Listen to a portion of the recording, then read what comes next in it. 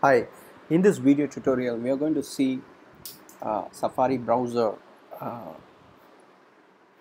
an iPad with iOS 7. So what are the different features we are having in the new Safari browser?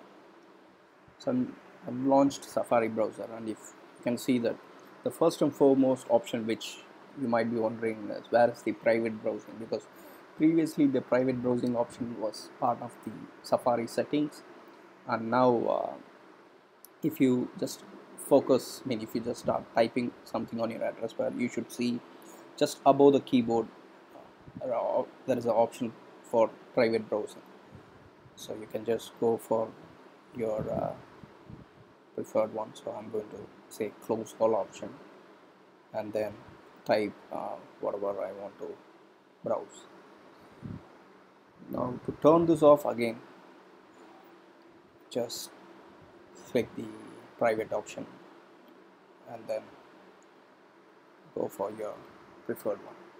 Now the next option which you need to see is just before the address bar there is an option for action items kind of thing, like you can message someone or mail this URL, Twitter, Facebook, or bookmark the option add to reading list. Yeah, this is something. So I've selected and I have done an add to reading list. Or if you want this page to add to the home screen, copy this page and print option will be enabled for printer which supports AirPlay. So currently I don't have any AirPlay printer installed, so this won't work.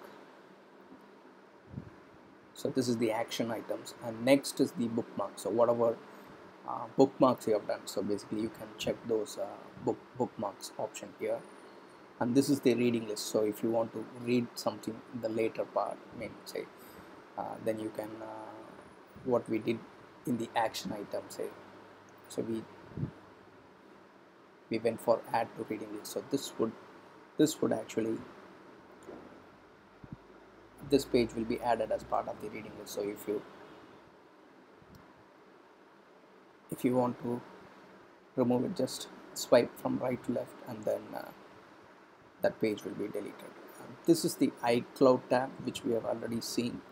If you want to share tabs across the devices, then this would be quite useful. And the next one is to open a new tab, so that's a plus sign. Thank you.